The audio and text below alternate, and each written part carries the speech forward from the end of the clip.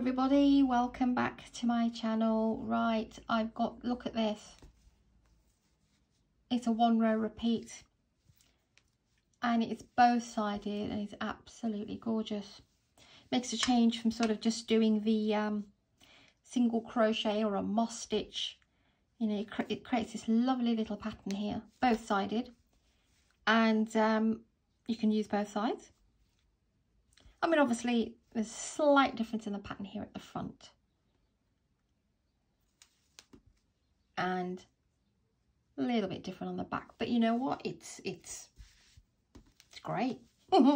Right, okay, so this is it's made a nice tight fabric. Now this was because I was experimenting and I've used DK yarn, lightweight yarn number 3, and I've used a 4mm crochet hook because I wanted to see how it turns out. So it's good that I've done that because this shows me that this is great now for cushions, placemats, if you like that kind of pattern. Great for runners. This pattern will really look pretty. It's got a tiny little texture on there as well. Don't know if you can see. I'm trying to wiggle the work around so you can have a good look. So what I'm going to do now is going to do the actual sample for you, another one, and I've got a little bit of this number 4 yarn here, which is Aran weight here in the UK, and I'll try it with a 5mm crochet hook. Now you can make this with any yarn and any hook. If you have only DK yarn and you love this pattern and you want to make it much more softer for a blanket or a scarf, use the lightweight number 3 with a 6mm crochet hook. Only use 4 if you want to make something nice and tight for, like I said, for cushion covers and placemats and or anything that you need this stitch for. So it's great on a 4. But if you want something softer, lightweight yarn number 6 hook. That's what I would do. And the Aran yarn, the number 4 yarn, it's normally a 5mm crochet hook. So I've got 2 options now. Shall I go for the 6 or shall I go for the 5? I think I'll just do the tutorial in 5 because it's just easier for me to hold. But you can use a 6.5 on this one and see what happens. So just before I begin, it is just 2 single crochets together, and just by placing them in the right place, you create this amazing fabric. So it's an odd, you need an odd number of chains. Okay, and let's have a look. I won't give you how many chains you need to do for a baby blanket because obviously this is too tight for a baby blanket. So I don't have the measurements written down. If I'm making a baby blanket, I would do it in a 6. So I would then give you the appropriate chain. So I suggest just make a length that you want, an odd number chain. So if you want to do 28 inches across, then just do a chain, but make sure it's an odd number for this one. Right, so let's begin. Slip knot, you do your slip knot however you do yours. This is how I do mine. So I'm going to try it with this little bit of 4 that I have and see how it looks. So I'll do a small sample. If you want to try this with me, with whichever hook size and yarn you've got now, and chain, let's chain 15. 1, 2, 3, 4, 5, 6, 7, 8, 9, 10, 11, 12, 13, 14 and 15. That's enough for the sample. Oh, where have you gone? Right, so we're going to work in the bottom chain first. So you want to do 2 single crochets together, but you want to start from the 3rd chain. So you don't count that one, not that one, not that one. Go to that one, put your hook in, pull up a loop, then go to the next one, pull up a loop. You've got 3 loops, pull through all 3, chain 1. Go to the next stitch, pull up a loop, and then the next one, pull up a loop, pull through all 3 and chain 1. You want to do that all the way to the row, end of the row. So you're using 2 stitches, so you're doing 2 double crochets together and chaining 1. That's the first one. That's the second one. 3 loops, pull through all 3, chain 1.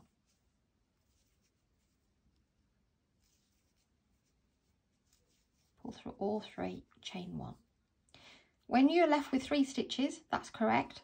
Go into the 2 and do your last 2 single crochets together, chain 1, and then you want to do a normal single crochet into the last chain. That's what you have. So chain 1 and flip your work. This is where I need to get my little blue plastic needle to show you. So we are still doing 2 single crochets together, but where we are going to place them is, I'll just stretch the work. So one's going to go here, and the other one's going to go on this side of it, right here. Okay. The next one, can you see this little line here? Go to this side of it. So next one goes into there, and then the next one goes into there. You look for the little line again, which is right here. One goes into here, and then one goes on this side of the stitch. So let's see if I can show you this on camera. Just hope it's not all thumbs. Right, so you miss this one. Can you see the space right here? You go into there, pull up a loop, and then you've got this little thing here. Go into there and pull up a loop and pull through the 3, chain 1. You get the hang of it. So this is what I meant by the little split here. Ignore that, go this side, pull up a loop, and if you can push this aside if you can't see, and one goes into there. Pull through all 3 loops, chain 1. So if I stretch the work, there's the first one, and the other one is right here. Pull through all 3, chain 1. First single crochet into there, and then drop the loop here, pull through all 3, chain 1. Can you see the line? This one, go here, pull up a loop, then go past that stitch that we've just done, which is the 2 single crochets together really. Chain 1, and you've got one here, into there, and then on the other side of this cluster, 2 single crochet cluster, into there, pull through the 3, chain 1, and you'll be left with 1 stitch. You want to go into there, which was the original 2 chains that we missed, and single crochet. Now it looks a bit, oh, where do I put them? We'll get it on the next row. Chain 1, same again, you miss that one. Do not touch this one, go into that space there. Pull up a loop, and the next one is here. Go into there, pull up a loop, pull through all 3, chain 1. You'll always see a diagonal line. See these 2 diagonal lines? You want to go in the middle of the diagonal line, if that makes sense. If that's making sense now to you more rather than you just looking at that, every row is going to look the same. So you've got these 2 lines, just go in between them, there. One into there and one on the other side of the cluster.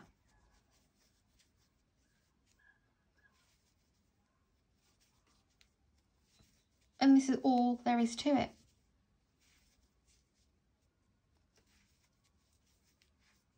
Make sure to chain your 1 after every 2 single crochets together.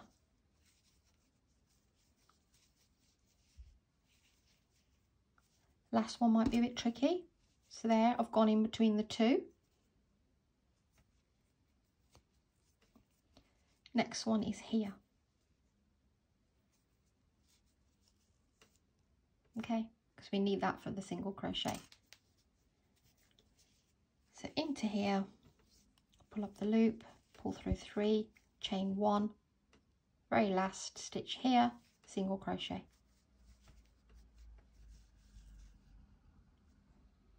How pretty.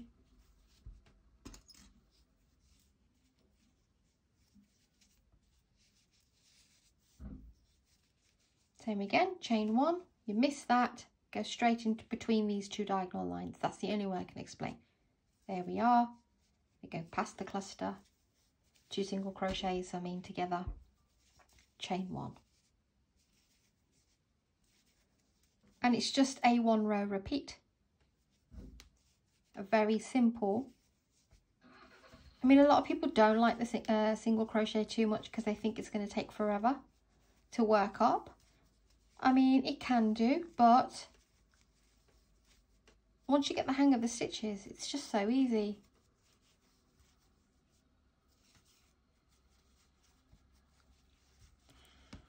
So, and you will carry on doing this. I'll do 1 more row here very quickly, and then what I might do is just show you something else before I go. So in between the 2 lines, 1 goes here, 1 goes past it on the other side, pull through the 3 loops,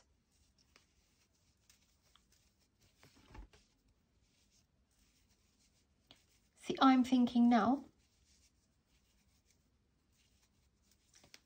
that, and every row will be exactly the same, chain 1, and then you'll get this pattern both sides. Now I've used, this one was a lightweight yarn, number 4 hook.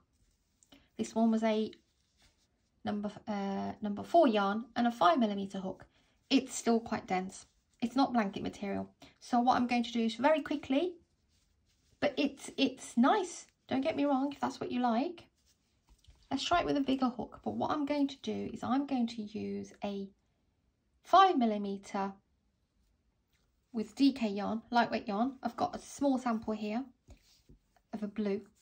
So I'm just going to do a very small one, okay? I'm not going to do a big one. So I'm just going to quickly just do my 6, 7, 8, 9, 10 and 11. I'll just do 11 chains and I'll do the foundation row, which is from the 3rd chain.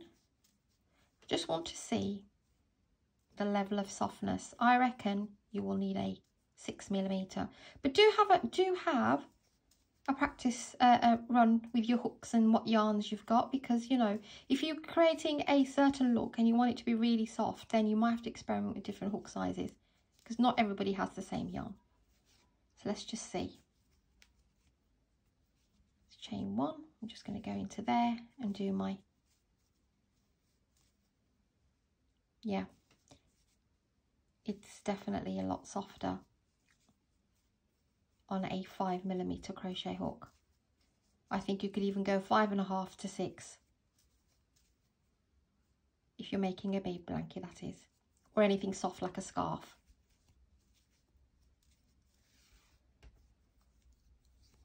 I'll just do 1 more row just to see how I feel about this, and then I can tell you.